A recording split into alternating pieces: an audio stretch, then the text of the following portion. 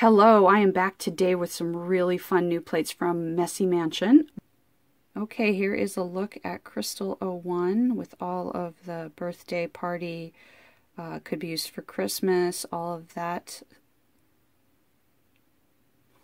And here is Crystal 02 with the alphabet images. And a look at the size. Here is Crystal 03 with the cute little animals. And there's a look at the size. And here is Crystal 04, all kinds of flowers, roses, tulips, every kind of flower to be layered in every kind of color you want. And there's a look at the sizes for you. I am going to use Messy Mansion Lilac and Messy Mansion Royal Purple for the stamping test, and I am going to use my crystal stamper because that's kind of the point of these plates. Beautiful pickup.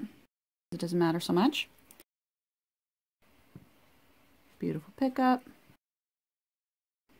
Okay, this is super hard to do on camera, so you have to forgive me, but I think that was pretty darn good. Look at how adorable that is. Oh my gosh. Okay.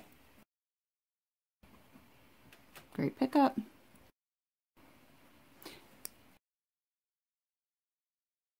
So you can put the center of your bow on there. There you go. You got it layered. All right, let's take a look at Crystal 02. Great pickup. There's my M. Look at that. See the little filigree work all up in there. How sweet is that? So pretty and so easy. Okay, let's try 03. Little ears. Ears. Oh, and now that I've tried it out, this is a raccoon.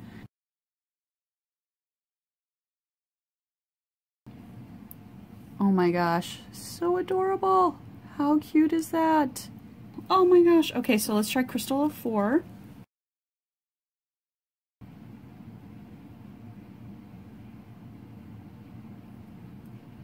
And so you want to avoid doing what I just did and pull up. You don't want to pull up the stamper before you've laid this all the way down, or you're going to get a line like that. So I'm going to do it again over here. Much better that time. I don't have that line. Okay. So that one I didn't do too perfectly because of the angle. So I'm going to actually go back over these and do it again. All right, much better job that time. Okay, so you may need to, like practice once or twice, or like in my case, not be doing it at a weird angle. But you can see that, if I can do that in 2 tries on, on a strange angle, this isn't too tricky. This is pretty easy. These crystal stampers are pretty awesome. All right, let's do one more. Not too shabby, huh? Really pretty.